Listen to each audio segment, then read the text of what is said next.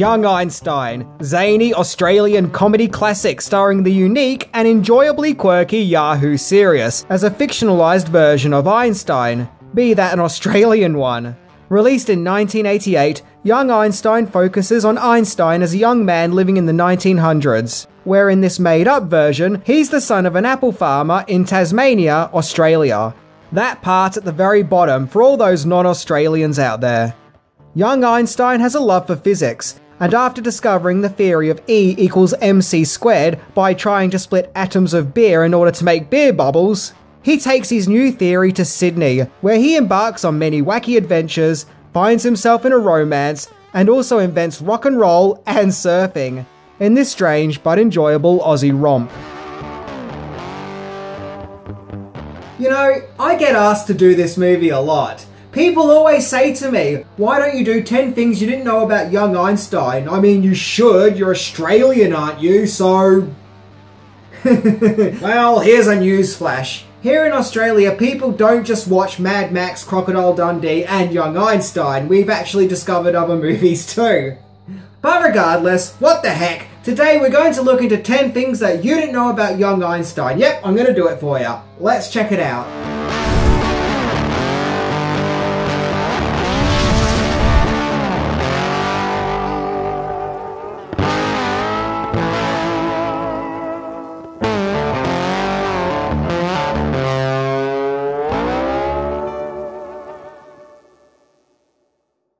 Yep, us Einsteins had always been apple farmers.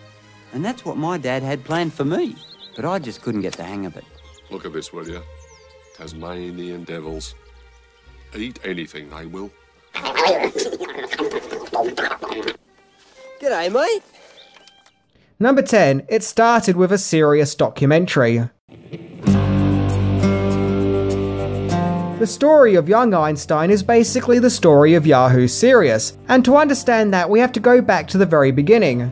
Serious, whose birth name is Greg Gomez Peed, was born in New South Wales in 1953. His creative flair started when he attended the National Art School in Sydney, where he would don the name Yahoo Serious, along with his iconic crazy hairdo. Serious stated that his hairstyle is a traditional Australian surfy haircut, a look that came from male Aussie surfers never brushing their hair, and what an impressive do it is. Just turn upside down at the start of the week and just rub anything into it. Then every morning I wake up, it's a little bit more messy than when I went to sleep the night before. So, you know, it's always a different, you know, it's been green and blue and all kinds of colour. It happens to be red now, so... But seriously though, is it just me or does he look like a hybrid of David Tennant and Drop Dead Fred? Serious ended up getting expelled from the art school, where he then turned his attentions to filmmaking and made his first film. But unlike his other movies, this one wasn't a wacky comedy. With the help of the Australian Film Institute, he co-produced, edited, directed, and co-wrote his first movie, Coal Town, at just 21 in 1977. Coal Town was a look into the social and political history of coal mining, a far cry from young Einstein. But the fact that Serious could write, produce, edit, and direct proved that he had quite the talent in filmmaking. Number 9. Inspiration for young Einstein. Serious had been working on a script called The Great Galoot, which was a fictionalised story about a young Australian who invents rock and roll. The Einstein element came from a trip to the Amazon, where while travelling down the Amazon River, he saw a local wearing a t-shirt that featured Albert Einstein poking his tongue out. This imagery really struck a chord with Serious, and a spark went off in his head, and possibly his hair too, as he then decided to make the character in The Great Galoot a fictionalised Australian version of Albert Einstein. And so he and co-writer David Roach reworked the script into young Einstein. Number 8. Filmed on an extremely low budget. Just like his previous movie Coal Town, Yahoo Serious acted as co-producer, co-writer, co-editor, and director of Young Einstein, as well as starring as the movie's main lead. Serious managed to get some backing from the Australian Film Institute, but the budget was still really low.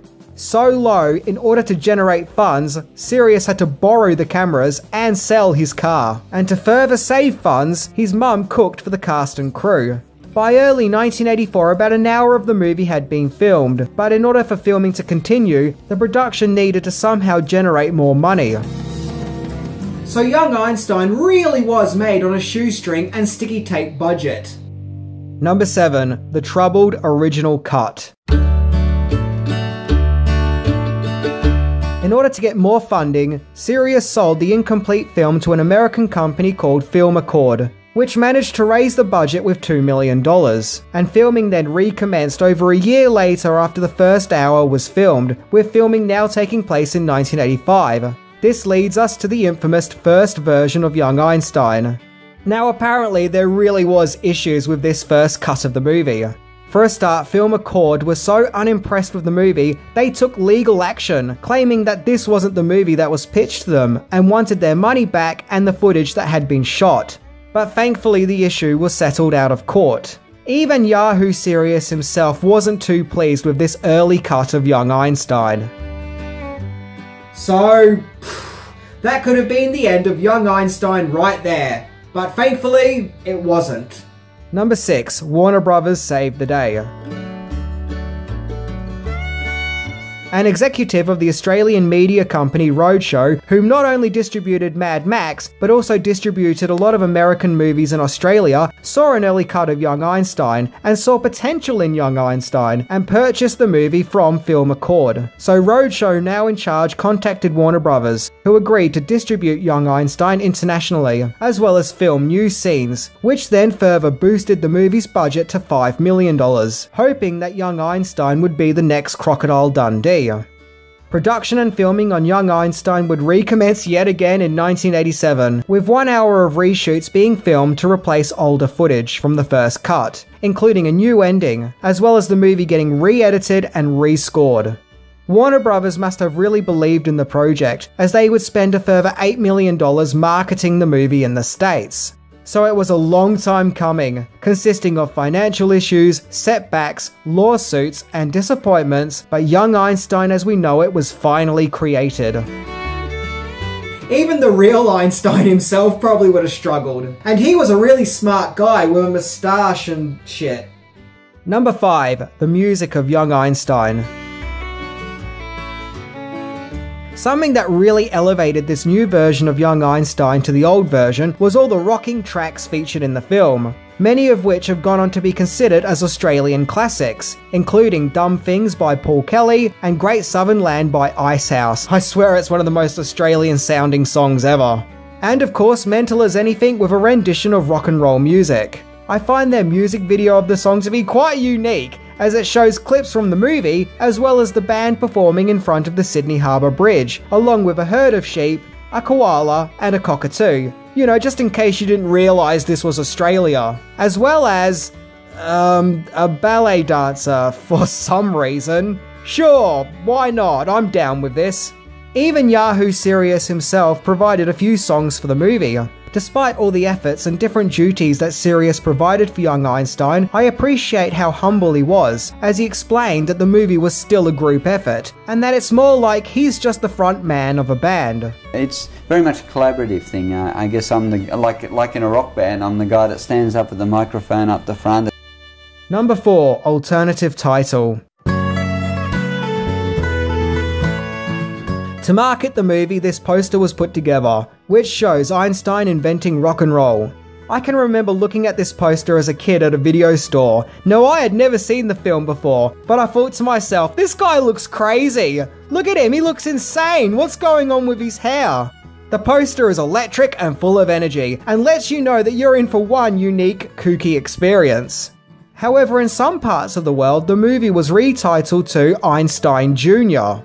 This actually puts a different spin on the premise, as this doesn't sound as much like a fictionalized version of Einstein himself, but rather the offspring of Einstein.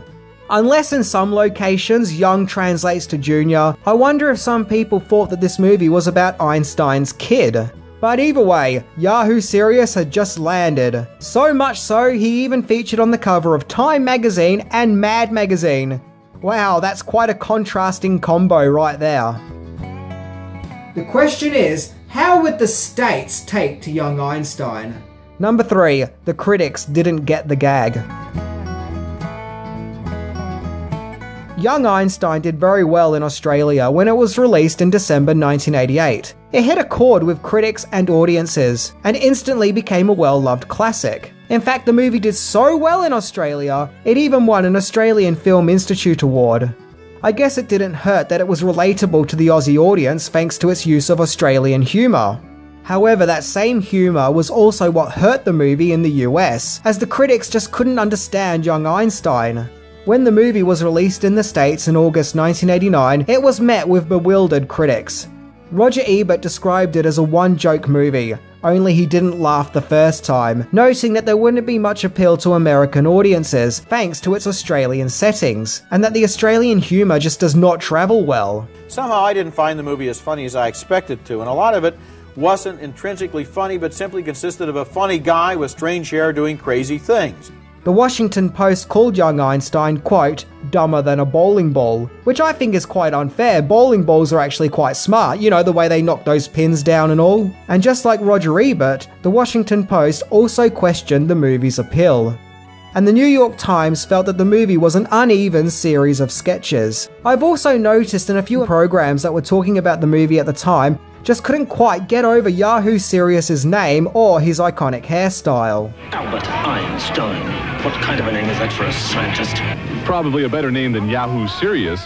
Now, the other part of your persona that I'm admiring with some glee is your hair. Now, you wouldn't look good with this haircut. However, a clip featuring American kids whom had just seen the movie seemed to really love it, like they were totally on board with the film. It was the best movie. I love the rock and roll. Yahoo's a blast. Young Einstein would nearly make $25 million on a budget of $5 million, so it did nearly quadruple its money, but it still was not a massive success either.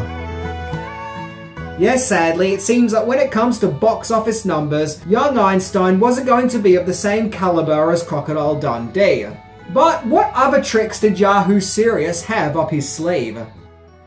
Number 2. Yahoo's next movies.